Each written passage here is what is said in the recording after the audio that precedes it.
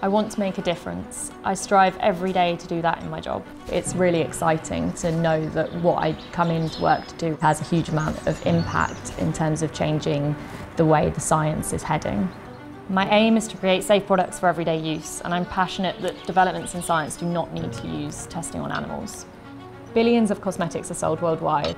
It gives me enormous pride to know that I work for a company that has been pioneering non-animal approaches for 30 years. At Unilever, this is what we do. My name is Georgia Reynolds and I'm a product safety scientist. I work at Unilever's Global Safety and Environmental Assurance Centre. We are pioneering in consumer safety using non-animal approaches and also environmental and sustainability sciences. Consumer safety is non-negotiable. My name is Julia Fenton and I'm the head of Unilever's Safety and Environmental Assurance Centre. Working with other organisations worldwide, we have been involved in the development, the evaluation and then the regulatory acceptance of the non-animal methods that we now use. When we do a safety assessment of a new ingredient going into a Unilever product, the first thing that we'll concentrate on is what is that ingredient and how are people actually exposed to it. It's essential that safety is robust, and we take that very seriously here at Unilever. My name's Carl Westmoreland and I'm Director of Science and Technology at SEAC.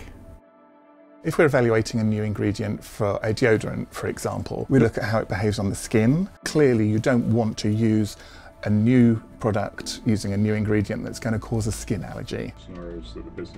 My role is to look at new ways of looking at how we would risk assess skin allergy and immunology and how we can apply these sort of methods to a risk assessment for a new ingredient.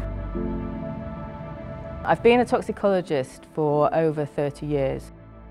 Looking back, animal studies were really the only tools that we had to be able to generate data on ingredients and assess their safety.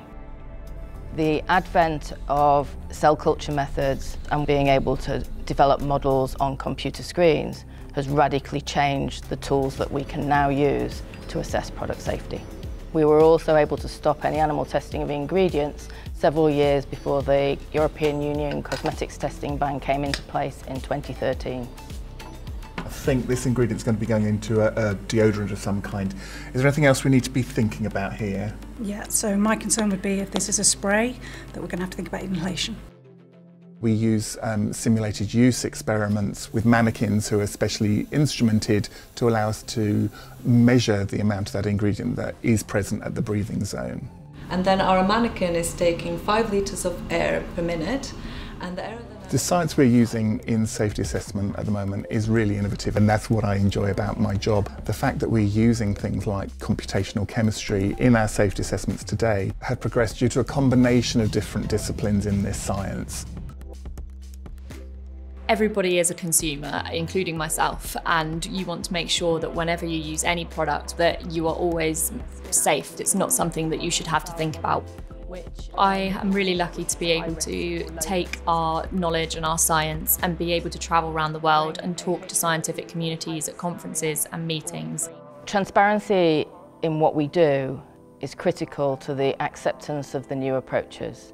We have published over 550 articles on the scientific research that we have done over the past 30 years.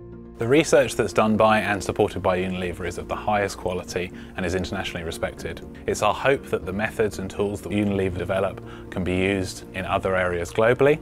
We're really proud that our non-animal safety science has now enabled some of our brands to obtain cruelty-free certification by PETA, People for the Ethical Treatment of Animals. I love working for Unilever. I absolutely love that my work contributes to a cause that I really care about and that I get the chance to kind of do rigorous science.